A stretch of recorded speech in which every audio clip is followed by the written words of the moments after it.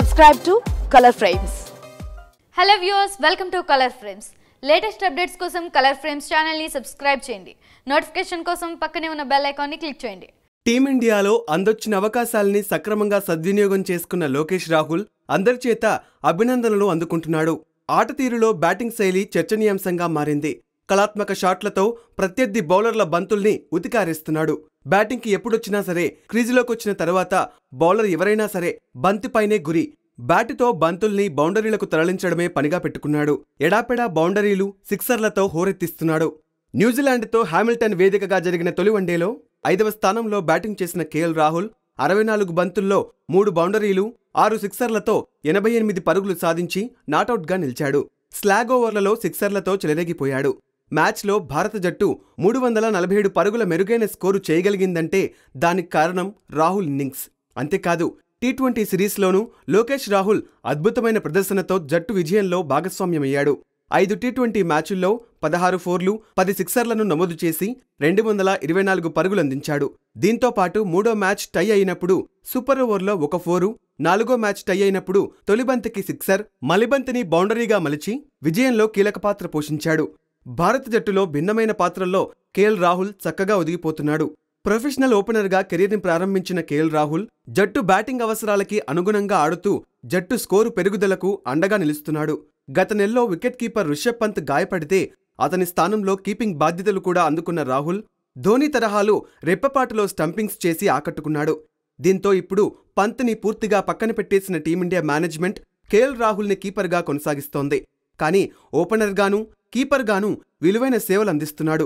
Super ఫామ్లో ఉన్న భారత యువ cricketer Lokesh Rahul team India management ఆలోచనలకు అనుగుణంగా బ్యాటింగ్ చేస్తున్నాడు. ఓపెనింగ్తో పాటు వన్ డౌన్, మిడిల్ ఆర్డర్లో అతను సత్తా చాటుతున్నాడు. గత నెల కాలంగా వికెట్ కీపర్గానూ అదరగొడుతున్నాడు. తాజాగా న్యూజిలాండ్తో టీ20 సిరీస్లో అత్యధిక పరుగులు చేశాడు. ఇక బుధవారం జరిగిన తొలి వన్డేలో 89 పరుగులతో నాటౌట్గా నిలిచాడు.